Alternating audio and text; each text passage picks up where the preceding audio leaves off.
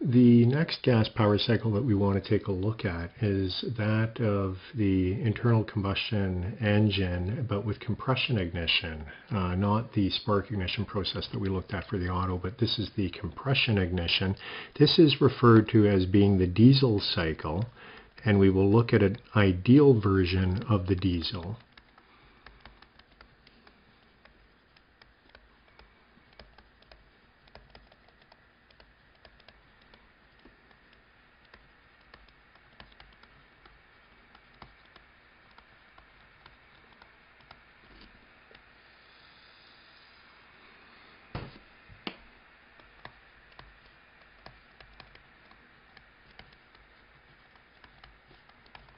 So the diesel is sometimes referred to as being constant pressure combustion.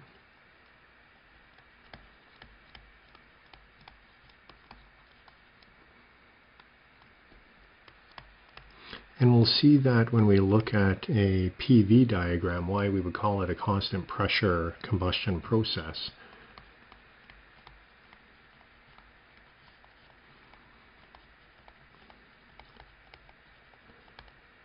So let's take a look at our PV diagram.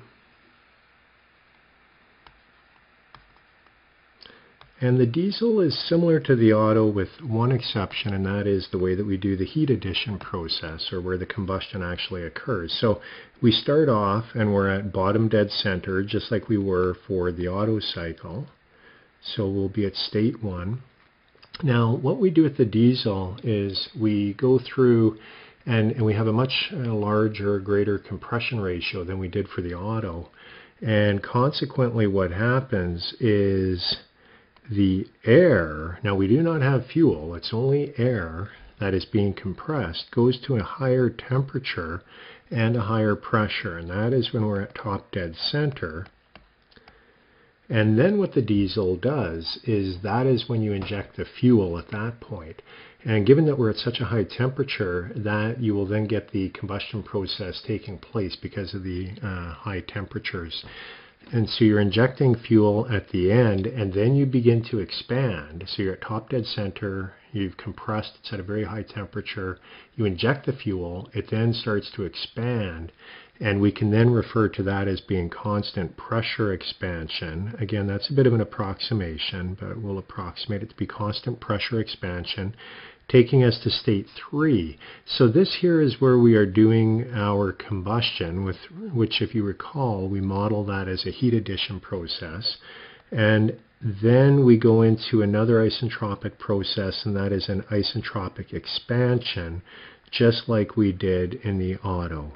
And so we come back down to state 4. From 4 to 1, we do heat rejection, which is basically exhaust.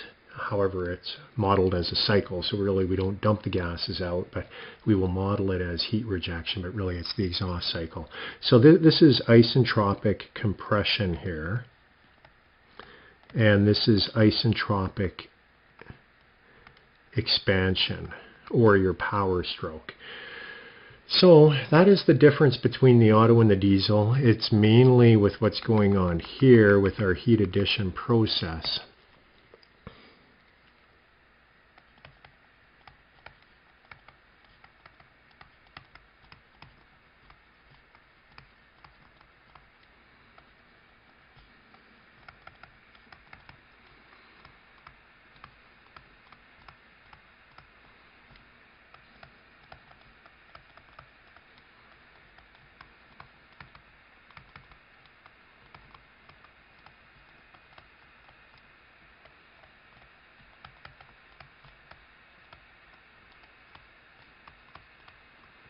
So if you recall, when we talked about the auto cycle, we said if you have too high of a compression ratio, you could have auto ignition or knock, pinging in the engine. Here, Although if you listen to a diesel, which I'll show you in the next video, it does make a lot of noise and it does sound like a bit of a pinging.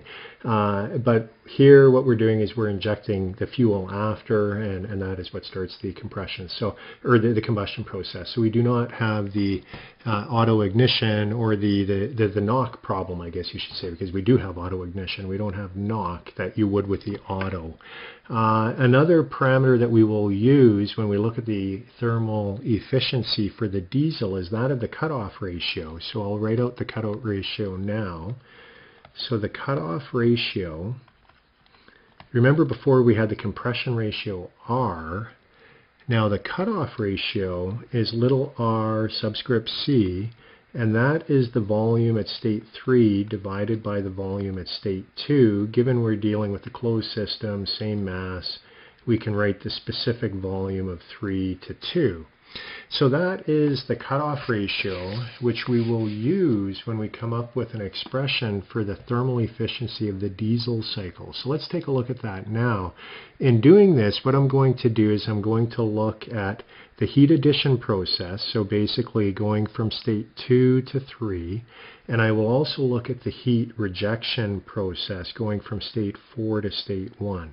So what we'll do is we will express the first law for both of those processes, and then we'll work through it and come up with an expression for the thermal efficiency of the diesel. So for the first law, what we want to look at is 2 to 3, which was our constant pressure combustion or heat addition process. So writing out the first law,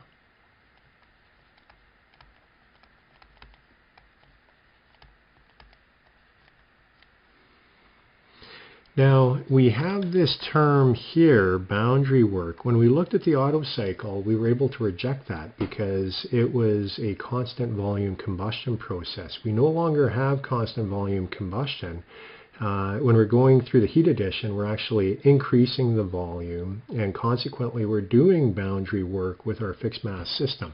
So what we're going to do, we're going to make the substitution or the change that we saw when we looked at the first law for closed systems, and that is you can encapsulate the boundary work with the internal energy and re-express it as enthalpy. So let's do that, and we can write Qn is equal to the enthalpy change. So now we're taking into account both internal energy and boundary work, and we can then rewrite that if we assume constant specific heats.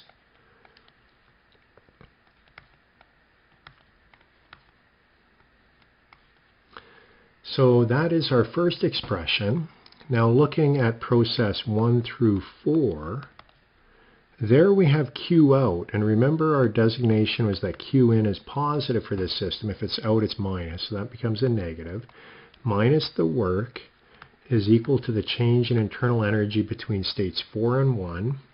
Now here it is at constant volume, and consequently the boundary work term disappears, and what we're left with then is Q out equals U4 minus U1 minus Q out. So we can take that now and we can plug it into our expression for the thermal efficiency of a diesel.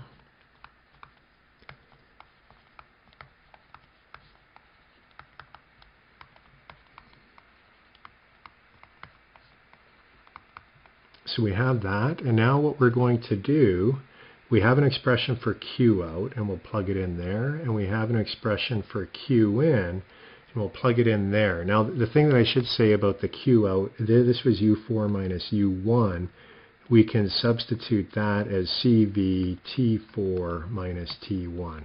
So again, we'll be able to plug in an expression in terms of the temperatures. We don't like that. We like to have it in terms of the compression ratio, so we can rearrange and get to one with the compression ratio.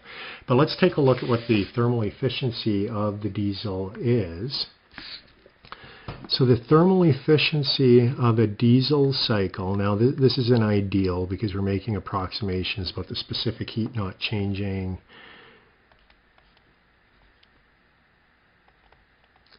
And if you notice, so we have this part. This is the exact same as the auto, but now it is modified by a term in square brackets. that has the cutoff ratio embedded within it.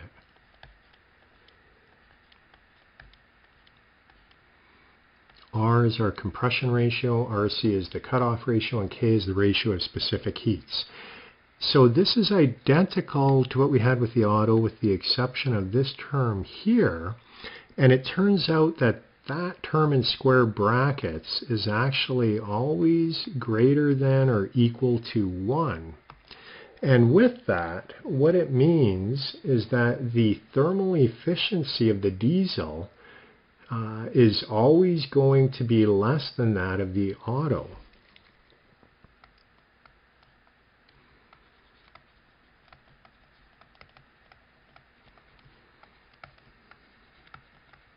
According to this expression.